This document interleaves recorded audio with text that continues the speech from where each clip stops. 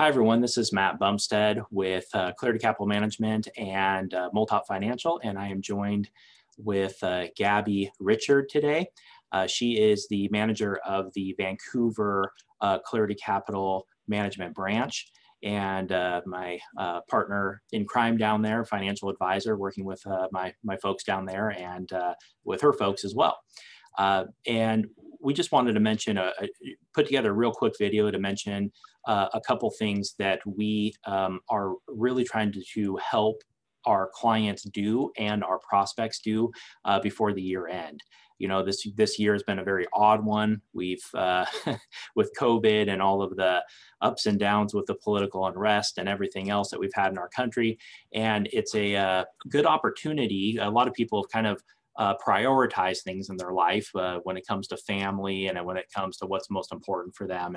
And we agree that is a priority, and we should prioritize our financial needs in that same manner. So Gabby's going to discuss some of the things that we believe would be a good idea to try to work on between now and the end of the year. Thank you, Matt. So this time of year is always a good time to do what I call housekeeping for your accounts.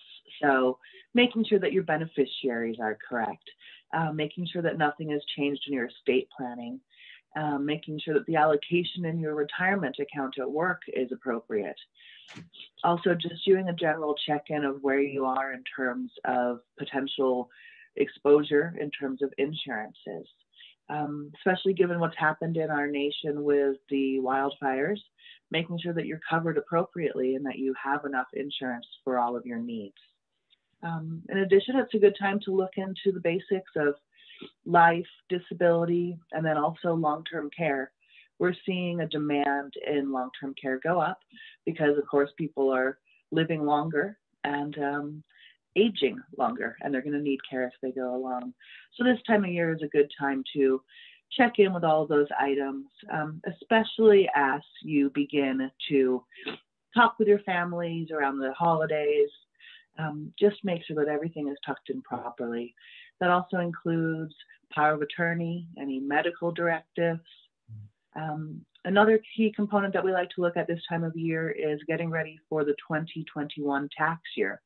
Are there any gains or losses that we can harvest between now and year end to help make the 2020 tax year a little bit easier for you, and also how to best optimize your portfolio?